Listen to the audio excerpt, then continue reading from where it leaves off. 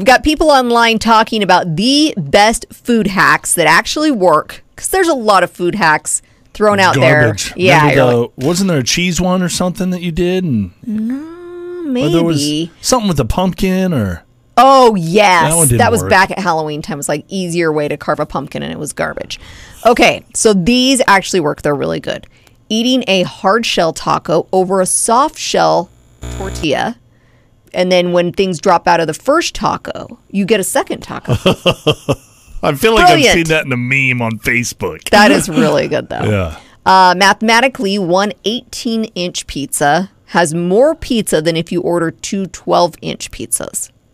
It does? Yeah, and I'm not a mathematician, but I'm just Wow. going to trust this. You wouldn't think that, looking at You it. wouldn't. But it does, I guess, huh?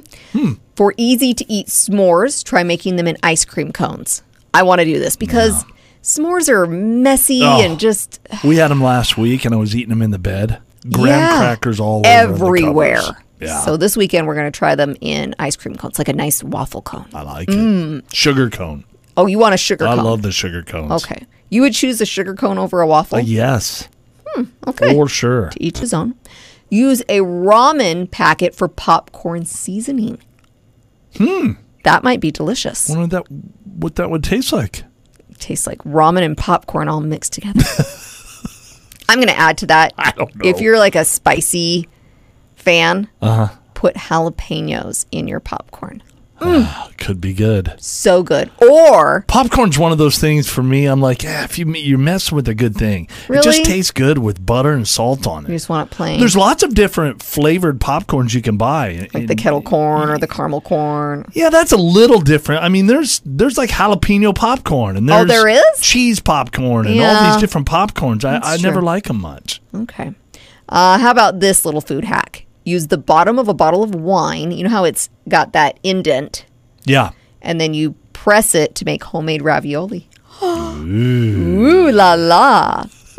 You can steam. So excited about all these hacks. Yeah, I can tell because you're such a foodie. I like eating it. That's You like about eating it. it, yeah. You can steam your vegetables while cooking pasta noodles by placing a cookie rack over your pot of boiling spaghetti. Then add the vegetables on top. Put a lid on top of the veggies, and they'll steam over the pasta. Wow. What? I got to try that Or one. just bring your stuff in, put it in a baggie and bring it into the sauna when you go into the sauna at the gym. Absolutely not. Voila. That's so gross. That's my hack. Last but not least, this is a good food hack. Yeah. Put a koozie, if you get like one of those smaller containers of ice cream, like an individual serving, you put a koozie on it so it keeps your hands warm and your ice cream cold. Oh, that is a good idea. Yeah, huh? very smart. They need to get big ice cream koozies so I They can do. eat it out of the half-gallon thing. Yeah. Hey, that's something we should look into.